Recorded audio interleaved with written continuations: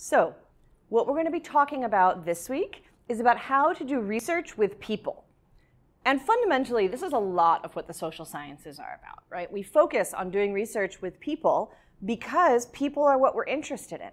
There are lots of different ways you can do research with people. What we're going to be focusing on today is working on collecting data from people as individuals.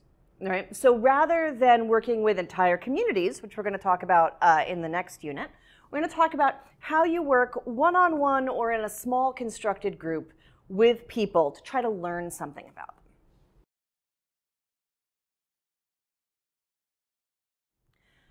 When we talk about doing social research, one of the points that I have said 1,000 times already by this point in the semester probably, is that you, the person doing the research, are part of the research process. You are in some ways the measurement instrument that goes out and solicits the data, right? You are not a random probe poking somebody. You are not a totally impartial video recorder that's just sat there. You're an active part of the process. And this is most important when you're working directly with people to collect information about them, because they respond to you. In addition to this being a research encounter, it's also a human encounter between people. And it really thrives on the human connection. The better you can make a human connection to the people you're interviewing or participating in a focus group with or doing a survey with, the better you'll be able to get data and the more sure you'll be able to be of your results. But this actually takes a lot of work. Interviewing somebody isn't just like sitting down and having a chat with them.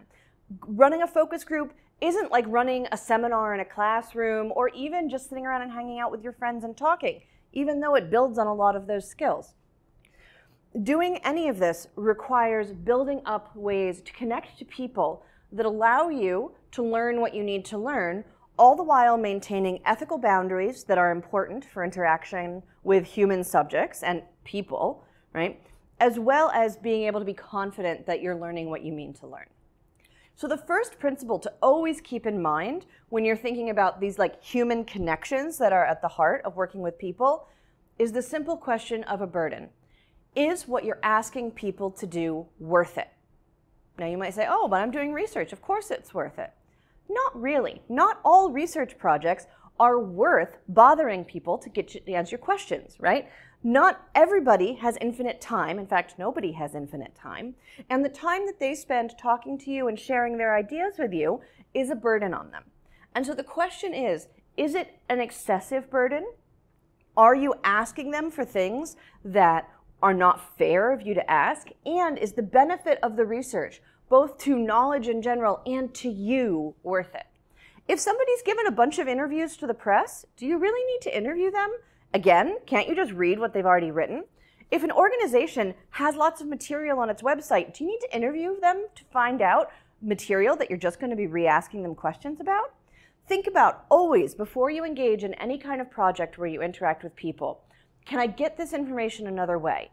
Do I need to directly go in and spend this person's time and energy to get them to answer my question? This is a lot of reasons why when people run surveys, right, other people reuse that data to analyze different questions. Why? Because somebody's already asked the question, and it's better not to bother people again. Another major thing to think about in your exchange with people is, are you being fair and honest in what you're sharing with them? Are you giving them a realistic idea of how much time it will take to come to your focus group, to fill out your survey? Are you giving them a realistic idea of what your research is about, right? While there may be certain times when it is considered permissible to go on and engage in deception during research, it really has an effect on your ability to connect with the people you're talking to. What's the way in which you're showing them how they'll be represented? And of course, you need to work out the relationship between being honest to what you learn and what you think and what you develop as a result of the interview contact, and being respectful of what a person says, how they think about themselves, and those questions, right? So all of this together presents a scenario where you need to be as open and upfront about what you're doing and what your purpose is and what the outcomes are going to be. And in fact, one of the most important elements of this is making sure that people have the ability to decline participation. If they decide that talking to you is going to be too burdensome, if they decide that talking to you is going to be repetitive and not worth their time, they need to have the ability to make that decision at the beginning of the process so that you don't get all tied up and then they become resentful later on. A lot of what I've just talked about is linked to some of the core principles of research ethics as embodied in the protocols that we use here in Canada, right? The fact that people need to have full and informed consent, that they need to be able to decline and withdraw participation at any time, that they need to be able to be fully apprised of what the research situation they're entering into is, right? So remember when we looked at the research ethics form, which many of you are going to be filling out as a part of your process for doing your final project for this class. However, I want you to think beyond merely the Research Ethics Board's principles, right? The principles embodied in TCPS. What I want you to think about is the ethic of relational accountability that we've spoken about repeatedly in this class. How can you have an open, transparent, and accountable relationship with the people you're interacting with in the course of conducting research? How can you let them know that you respect them? How can you demonstrate that you want to be open to them? How can you demonstrate that you are engaging in a mutual and not an extractive relationship? That's what's most important. Even though our formal principles of research ethics don't include rules around relational accountability, I want all of you as researchers to think long and hard whenever you engage in these human connections with people through your research about what you owe them and how you can pay that debt. Most of us talk to people every day. We do it in our smallest encounters. We do it for long periods of time. We have lots of different exchanges with people. And so what you know about how to talk to people from your daily life is an important part of conducting research with people, but it's not the entire picture. The thing about research, what makes it different from everyday life, is the set of intentional choices you make to plan and learn about particular areas, right? Certain, I've said this before. So what matters about talking to people for research is the set of choices you make, and that you make them deliberately and intentionally at all points along the spectrum, right? This is not a situation where there's one clear right answer. What there usually is a range of correct answers, and you have to pick which ones serve your project the best. The first decision you have to make when you're going to be talking to people is to think about who you're going to talk to. This has to do with delimiting the universe of people who you could conceivably speak to. You don't want a category that's like, I want to interview women. Well, okay, women is a pretty big category. It includes people all over the place. It includes people with different histories, with different races, which includes both cis and trans women. It includes people with different sexualities, different class backgrounds, different educations, different political outlooks. As you can see, trying to say, I'm going to talk to women, well, that's an almost impossible task to try to get some kind of scope going there. So what you need to do is come up with a category that you think helps you serve your purpose. If what you want to learn about is how women conceptualize their political participation in Canadian elections, well then, you need women who have voted in Canadian elections, right? You need women who have some kind of political consciousness. You need women who speak your language, right? You can't interview them if you can't talk to them. And so then you would need to kind of delimit that, right? Oftentimes, people will have a very specific subset of people they want to speak to. I want to speak to people who've received Ontario Works benefits in the past 12 months who live in the Ottawa region. Okay, that's a pretty specific ask, but it allows you to say something meaningful about that population, right? And then what you can do is say, okay, is what I can say about this population, does it generalize to other populations, or am I just telling this story?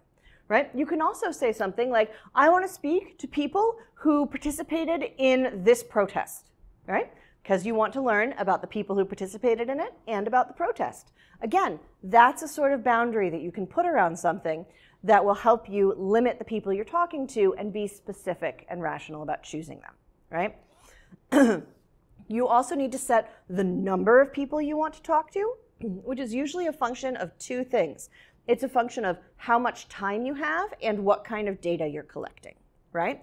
How much time you have. If you're doing a paper for your seminar, then you probably don't have time to talk more than 1 or 2 people in the course of the end of the semester, maybe 3 or 4 at the most. If you're writing a master's thesis, generally I see students who are using qualitative methods in their master's theses interview somewhere around 12 people, often closer to 10, sometimes closer to 15, often not even that, depending on their ability to contact people, right? The other thing that matters is how you think about what kind of analysis you want to do. If you're going to be using a quantitative analysis of a data set based on the material you gather from these people, then you need to have enough people to get some kind of statistical weight behind your analysis. And we can talk about that a little more when we do the sessions on numbers at the end of the semester. But you need to make sure you have enough people that you can generalize and make some good deductions about the sample and about the population at large. So, who to talk to is your first step. The second question is what to ask. Now, there are lots of ways to go about this. Obviously, most of the time, what you do is compile a set of questions. Those questions can be opened or closed in the sense that people can answer whatever they want, or people have to pick off very particular boxes. Those questions can include all sorts of different material. What you need to make sure is that the list of questions you have is not burdensome, right? That it's something people are qualified to answer, and also that you're prepared to be able to logically justify how to connect what you're asking to the answers you want to give, right? You want that connection. You don't want to spend a lot of time asking people questions that don't relate to the answers that you need to answer your research question. You also don't want to spend so much time asking people really detailed questions that they get exhausted in the process, right? I once worked with a student for her master's thesis who had asked a lot of essentially yes or no questions in her interviews. And her interview sheet originally was like massive. And I said, is this really what you want to do? Are these really the answers you want to get? And she said, no, I just thought I had to ask these questions. So I said, nope, you don't need to ask any of these questions. You just need to ask these people to tell their stories. And so we worked on a better list of questions that enabled people to tell their stories. Right? The next thing is to know how to ask. And in one way, this is about, okay, it's about like how do you structure the interview? Do you start with some questions that are more general? Do you let people warm up? Some people I know who research political officials and other high-powered people always begin with their most key question because they never know when the research subject is going to say, I'm sorry, I have a meeting and need to leave. All right, so think about how you want to structure the conversation. But this is also where you make the choice about what kind of method of collecting data from people you want to receive. In general, we'll talk about 3 that are most important for political science. That would be the survey, which is a closed, usually a document, though sometimes it's administered orally, where you get information from people where they answer very specific questions, and then you normally analyze it using statistics. The second is the interview, where you speak to people one-on-one and ask them direct questions. And the third method is the focus group, where you speak to people together. We'll talk about each of them separately in our specific modules for this week. But right now, just think generally. What sort of information do you want to get? And is it best captured using a flat document like a survey, using the interaction of an interview, or using the group collection of a focus group, right? So think about those methods. And the last set of choices you have to make is about how to behave. Now, there's some basic principles here. You want to behave in a way that will not offend, put off, or otherwise create a bad experience, right? Think about relational accountability. So, be on time, be respectful, address people the way they want to be addressed, act professional, right? But all of these things are different in different contexts. So for instance, when knowing I'm going to interview people, I dress differently based on who I'm going to interview. If I'm going to interview activists, I wear slightly more relaxed clothing, right? If I were to show up to interview people who were street activists in a far left movement, if I show up wearing a suit, nobody's going to talk to me. Then again, if I'm going in to talk to the president of public relations for a bank, if I don't wear a suit, I'm not going to be taken seriously, right? And so I've had both those interviews, and I vary what I wear between the times, right? I'm also very conscious about if what I'm wearing will elicit a negative or a positive reaction in the person I'm talking to, right? Sometimes you might prefer to be a little bit shocking in your everyday life, but that's not always the best way to approach a research interview. What you want to make sure is that whatever you're wearing won't cause a reaction that will overwhelm your ability to make a connection to the person you're talking to. This doesn't mean you need to hide things about yourself. It doesn't mean you need to retreat into a kind of shell of, I am a formal and professional person. You're not a tape recorder. You're a human being. But it's worth thinking about how you present yourself such that you can make a good connection to the person that you're working with. So the other thing is, how do you behave in that exchange such that people feel comfortable with you, such that they don't feel put off by the formalness of the encounter, such that they have an experience that leaves them not feeling upset about the process at the end. You've got to make sure that whatever exchange you have with people in the process of interacting with them for research, you do so in a way that, so far as possible, leaves everyone with a positive experience. There's a fundamental problem for positivists and for other people who have a very strict truth epistemology in their approach to research with people, which is that people aren't always correct. All of us can be incorrect at any point in time, and many times it's not a question of who's correct or incorrect, but it's a question of how do we analyze and think about the situation, right? So everyone has their own perspective. Everyone has their own view on how things are working. And whatever perspective or analysis they have, it's going to creep into how they respond to things, right? So sometimes people say, I want to collect information from people, but I want to make sure they're telling the truth. How can I make sure they're not lying to me?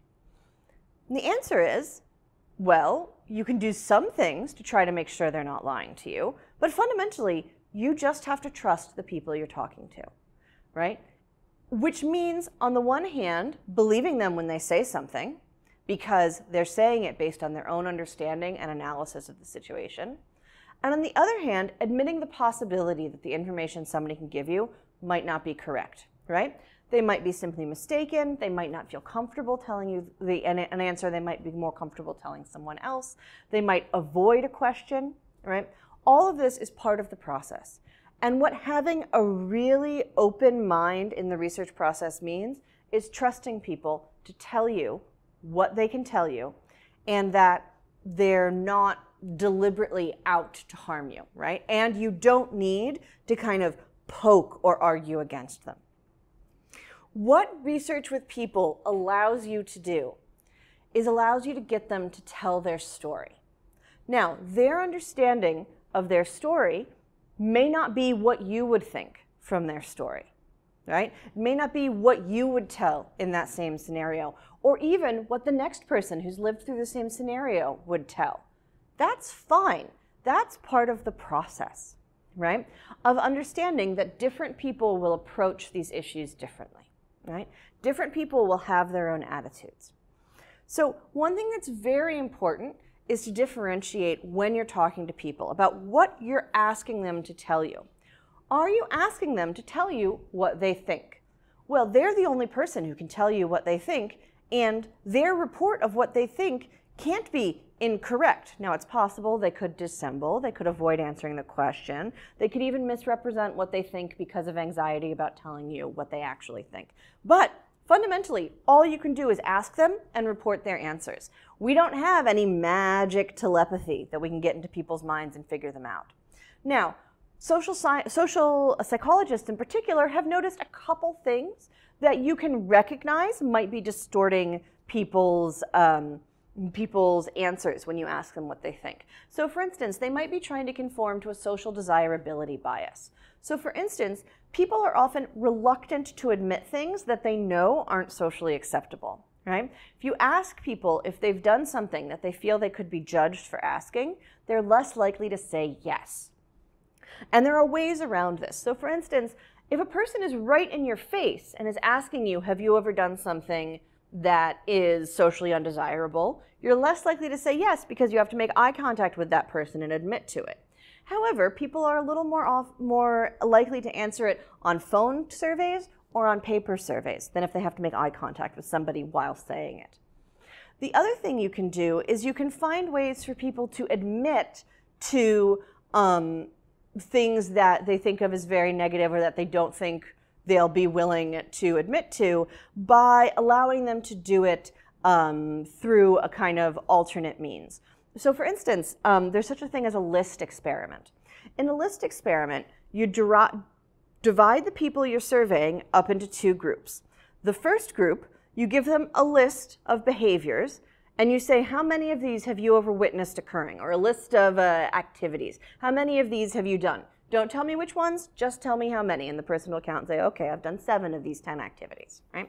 Then you give the other half of the group an activity that has 11 activities, where the one you really want to know the prevalence of is that one that's different. And people look at that and say, okay, I've done 8 of these activities, right? And if you find consistently that there's a difference between the number of activities people say they did in the list experiment that has the thing you're trying to look for and the list experiment where that doesn't, then you would say, okay, that's the prevalence of this behavior, right? Because on average, it's the difference between the two scores, right?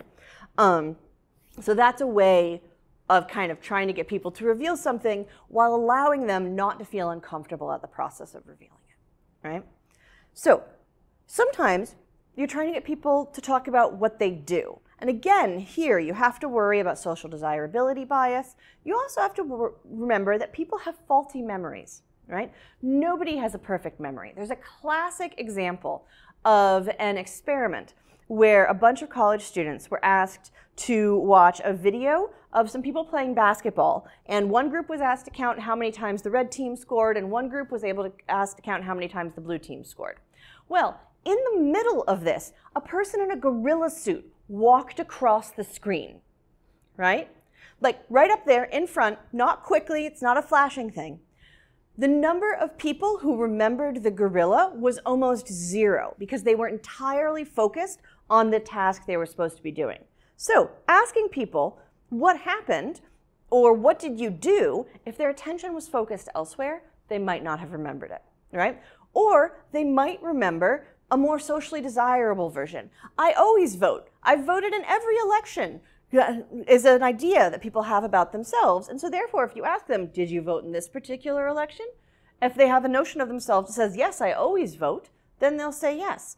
But they may not have voted. They may have forgotten. Or if you ask them, who did you vote for in this election? Well, they might remember who they voted for. Or they might say, I probably voted for the person from this party. Or I probably voted for that candidate because I remember their name, right? So people's memories are faulty. So you want to try to work out a scenario where people have the best chance of not making an honest mistake. So you want to ask them questions close to when things occurred, right?